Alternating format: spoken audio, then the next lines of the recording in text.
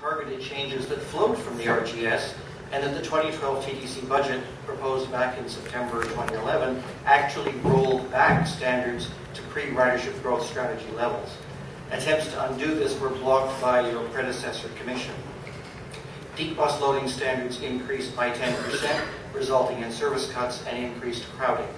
Off-peak loading standards increased by 20% for routes with scheduled service every 10 minutes or less.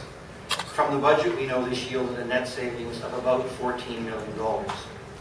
As someone who worked hard to see RGS implemented so many years ago, it's gratifying that its principles are still valued.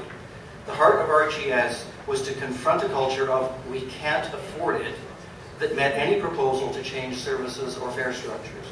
Too often, policy options were foreclosed in private before they ever reached the Commission or Council, and basic information necessary to choose between alternatives was not available. Council voted an extra $5 million for service this year, an amount roughly equal on an annualized basis to the $2.1 million you seek for this fall. That $5 million was diverted into Wheel-Trans to plug a gap in its funding. Although this was a laudable move, it was not Council's intention, nor did it permanently address shortfalls in Wheel-Trans budget. The Commission should thoroughly review Wheel-Trans service and funding requirements, because across-the-board cuts, such as the original goals for the 2012 budget, hit Wheel-Trans much harder than the regular TTC system. Wheel-Trans